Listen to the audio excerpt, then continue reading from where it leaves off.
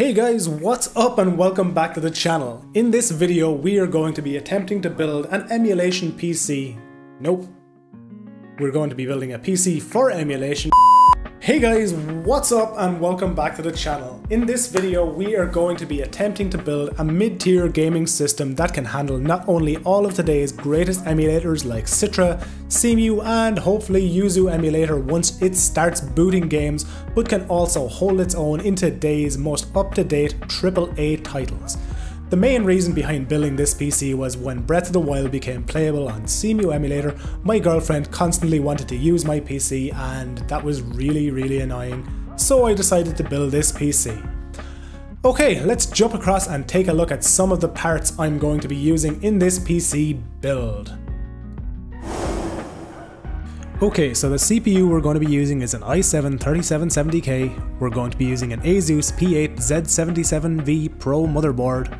We're also going to be using 16GB of HyperX 2400MHz DDR3 RAM. For our GPU, we are using a GTX 680 2GB variant. Our power supply we will be using is a Corsair 80 Plus Bronze TX 850. For our storage, we're going to be using a Samsung 256GB 840 EVO, and our case is a Cooler Master HAFX full-sized ATX case. So after the purchase of my operating system Windows 10 in this circumstance, the subtotal for this build came to €385, bearing in mind that all parts in this system were bought second hand. Let's jump straight into it and start putting this PC together. So after affixing my motherboard within the case, I'm simply going to put my CPU in, fasten it in its socket and then attach all necessary mounting hardware for my Enerbax ETS T40 white cluster cooler. Ordinarily I would use Gelid GC Extreme Thermal Compound as it has one of the best thermal conductivities out of all thermal pastes. Unfortunately I ran out of it in my previous build, so for this PC I'm going to be using Arctic MX2 Thermal Compound. So paste application, I generally use the P method, so I put a small dot of thermal paste in the center of the CPU IHS. Then I can attach my cooler, making sure to tighten both sides of its mounting hardware evenly so that the thermal paste can spread evenly across my CPU. Next, I need to add my RAM into my DIMM slots, as I actually ran into some clearance issues if I had my CPU cooler on before I added my RAM into my system. The mounting method that these Enermax fans use is actually quite simple. If you've used any Cooler Master or large form factor Noctua CPU coolers, you'll be familiar with these clips that simply add on to the side of each of the fans and clip onto the CPU cooler itself, holding it in place. Once my fan is in place, I like to give it a quick wiggle just to make sure that it's not going to be moving or vibrating once it starts spooling up. Once everything is in place, I simply need to plug my CPU fan into the CPU fan header on my motherboard. After I have done this, I'm simply going to tidy away the cable underneath the CPU cooler itself.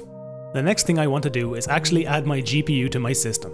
The best slot for the GPU on this motherboard is the very top slot. All you have to do is simply push until you hear a slight audible click, signifying that your GPU is correctly attached to your motherboard. The next thing you should really do is reattach all of the case screws to your GPU.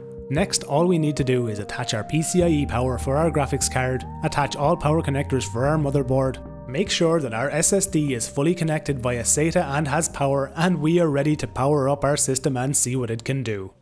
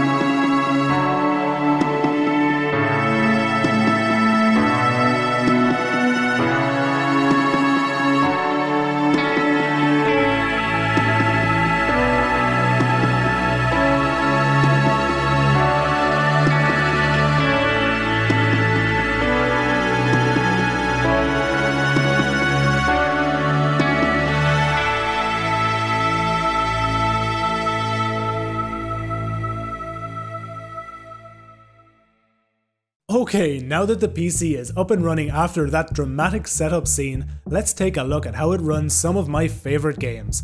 First up, let's take a look at how it runs The Legend of Zelda Breath of the Wild on Cemu emulator in some of its most stressful scene areas.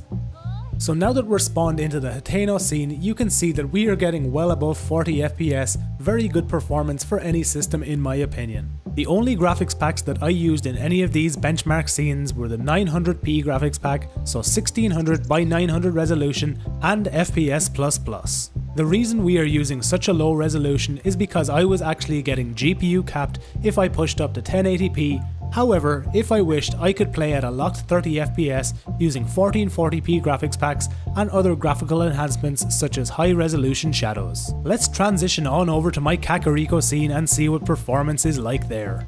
In a similar fashion to the Hateno scene, we see very good performance in this Kakariko village scene. Also, even though it does affect my performance quite a bit, I am using GX2 Draw Done in all of these scenes you are seeing. Triple core recompiler is also being utilized as I am using an i7 with 8 cores or threads available to me. The 3770K in my system is also overclocked to 4.1 GHz. Even though this is not a massive overclock, it does allow me to attain the performance that you are seeing on screen right now, and quite respectable performance at that. Let's switch over to Lurelin Village, my final benchmark for The Legend of Zelda Breath of the Wild on Cemu emulator. Once again in this scene you are seeing we are getting very playable frame rates indeed.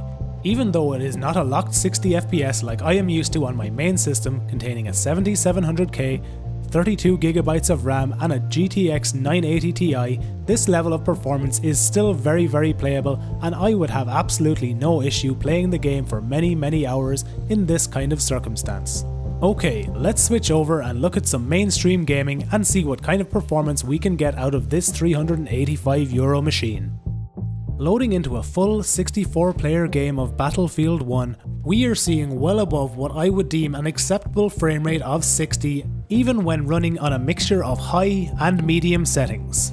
These are absolutely amazing frame rates, and it just goes to show the kind of value you can get out of the used PC part marketplace when you shop around and find parts that will work together just like I have. It is quite satisfying to see a PC of this price point outperforming the world's most powerful console, the Xbox One X, and at a fraction of its cost.